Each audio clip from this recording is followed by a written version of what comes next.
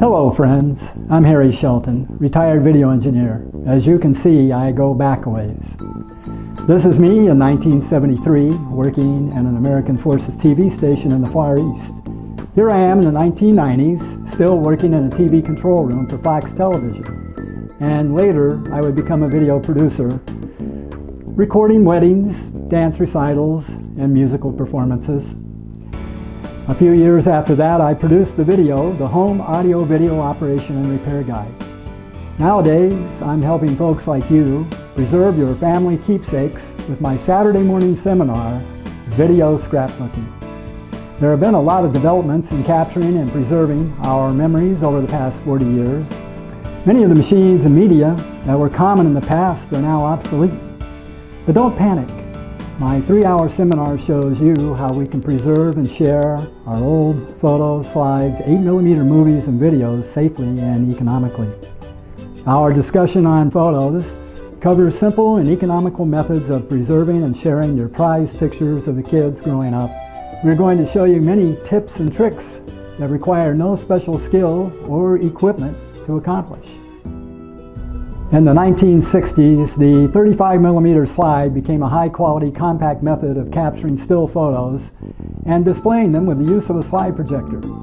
Well, the bulb on that old projector has long since burned out, and those boxes of slides now collect dust in the hall closet. Let's learn how to liberate those images of family vacations and special occasions and get them onto digital so that they can be seen by everyone.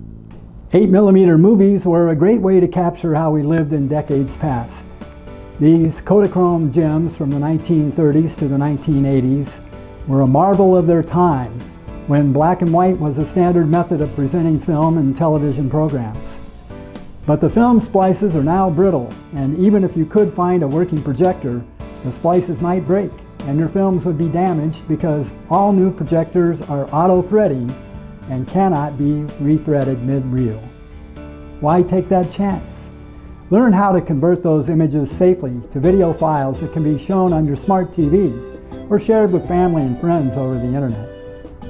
Capturing our life's memories shifted into high gear with the invention of the camcorder in the mid-1980s. Not only were our recordings now in color, but with stereo sound and instant replay, several different formats appeared and then just as suddenly disappeared. Now the tapes are sitting in the cabinet below where that VCR used to be, and the camcorder quit working a long time ago. The tapes were recorded in analog video. Many of the new smart TVs don't have those old style connectors. I'm going to show you how to convert your videos to digital files and even edit them on your laptop. How cool is that? This is a fun, informative seminar where you will quickly catch up with the new technologies that are now in common use. You have questions? Your video computer expert? That's me, has the answers that will help guide you through the archiving of your images and sounds. You'll be surprised at how easy it is to preserve and share your family treasures, your life in film and photos, using computer techniques. Thanks for taking the time to watch. Afterwards, check this website for details on how you can schedule your own video scrapbooking seminar for your social group or organization. Until then, thanks and happy scrapbooking.